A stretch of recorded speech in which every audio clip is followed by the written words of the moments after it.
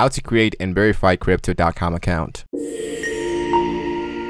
Hello guys, welcome into this new video. In today's tutorial, I'm going to show you how you can create your own account on Crypto.com and how can we verify this automatically. So first of all, as you can see, I'm using a specific website called auth.crypto.com users sign in. So just in case you are into Crypto.com, you want to go into the site that says exchange so you can create your first account.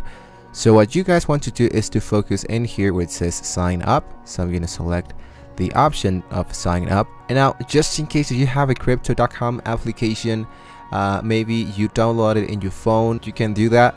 But in this case, as we don't have any information, I'm going to put all this information: my first and last name, my nationality, my date of birth, my email, and a new passcode. And if you have a referral code, you can just put it in here. Don't forget to activate these options of the terms and conditions and the data above that will be Crypto.com using for to check and notifications and all that. So after that, let's go ahead and to create an account. So once we finish creating our account, we are now able to log in properly using our email and our own passcode.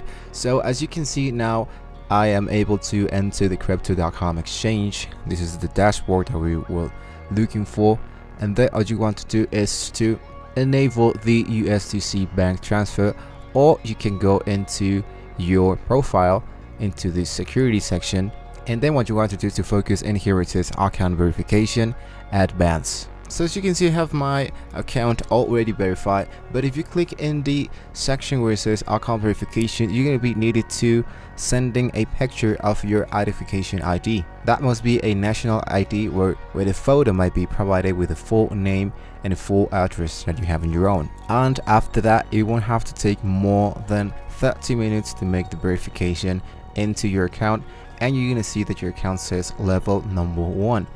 That's the reason why our account is now verified and we are now able to start working into the Crypto.com application. So once our account verification has been successfully done, our account might be successfully eligible to do these 3 kind of assets.